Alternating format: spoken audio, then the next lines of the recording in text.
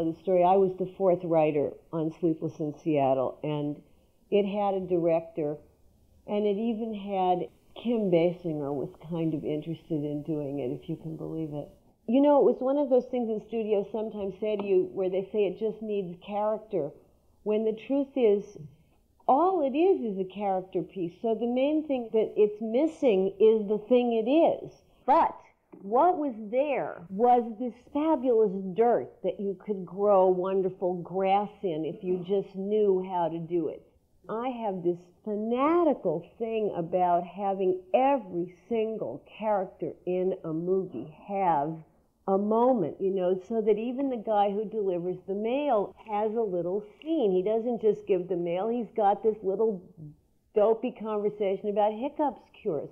You know, what we try to do is make it as textured and rich as we possibly could so that there was a huge amount underneath the movie, so that every scene, you know, the scene where Rita Wilson tells the story about An Affair to Remember and starts to cry, there's no reason for it. It doesn't move the plot along. You just can't imagine the movie without it because it is what the movie is.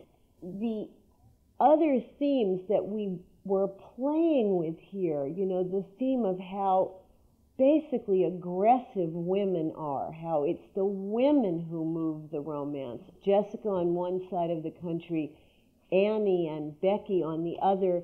When Tom calls up Victoria, all he does is make that one phone call, and she does the rest.